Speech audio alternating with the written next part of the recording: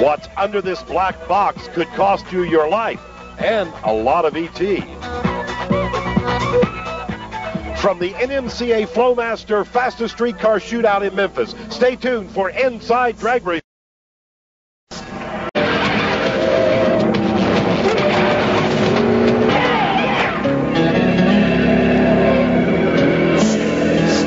When the temperatures plummet, the skies cloud up, fall moves into the air at Memphis Motorsports Park, it could mean only one thing. It's time for the NMCA World Finals coverage here on Inside Drag Racing. I thank you, Ken Stout. Coming up next, what are they hiding under this mysterious black box?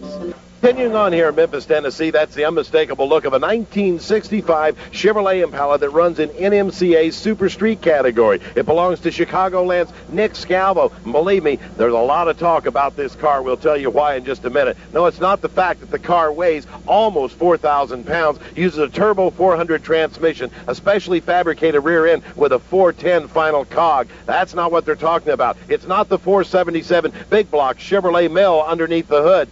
It's all about that black box on top of the carburetor.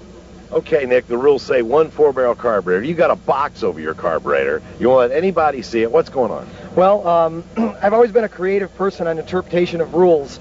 They state in the rule book that you can have a our class is for a single 4-barrel. If you have electronically fuel injection systems, you can have 4 barrels. They never said how the 4 barrels had to be placed. What's under that box is the trick to the deal. Our nitrous delivery system is the most creative delivery system in the industry. So all that stuff's secret. It's more than you're more than welcome to buy it, but you ain't going to be able to see it for free.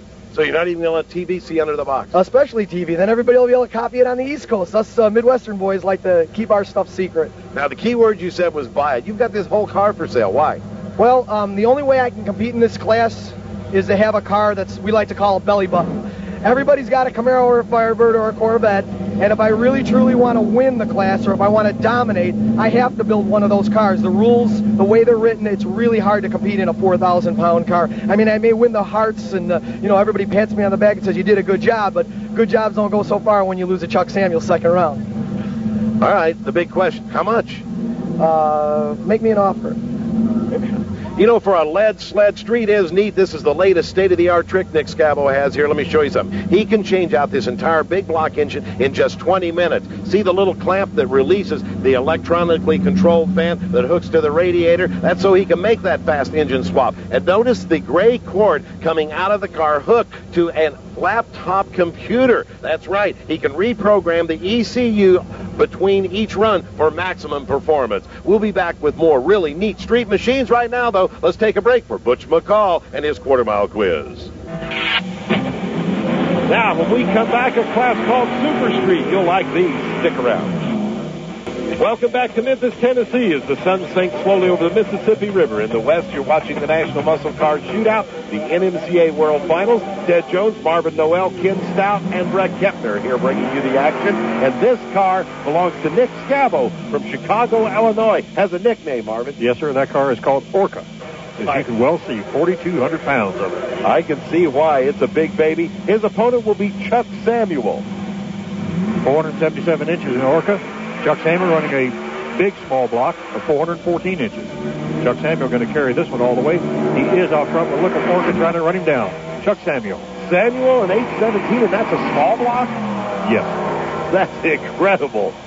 Well, thank goodness B.F. Goodrich is a sponsor of this tour. There was plenty of rubber left for the road trip to Lansing, Michigan. 200 miles across America's heartland. Cruising into Lansing, I rode in what had to be the quickest car on the tour, Nick Scavo's Impala Super Streeter. Nick had bolted in a tamer engine than his racer, but used the same competition fuel injection system with the help of an onboard computer. And you can take the fuel injection and tailor the fuel injection to what the engine likes. And the only way you'll ever know what the engine likes is by changing it while it's driving. I mean, for instance, right now, we're driving along, I look at my odometer tag and it says 1,500 RPM.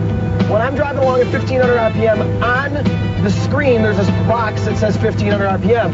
If I push the equal sign and enter a different pulse width in, let's say 3.2, enter, the car runs fatter and just starts chugging.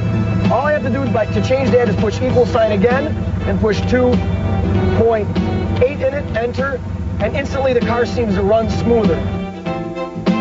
The Mickey Thompson Eliminator, known as Super Street, was still the most popular of this drag race. The 10-inch tire cars are easily taking the country by storm. But the man of the weekend here, Chuck Samuels, in his 92 Chevy Camaro, the fuel-injected machine that had earlier gone as quick as 8:06.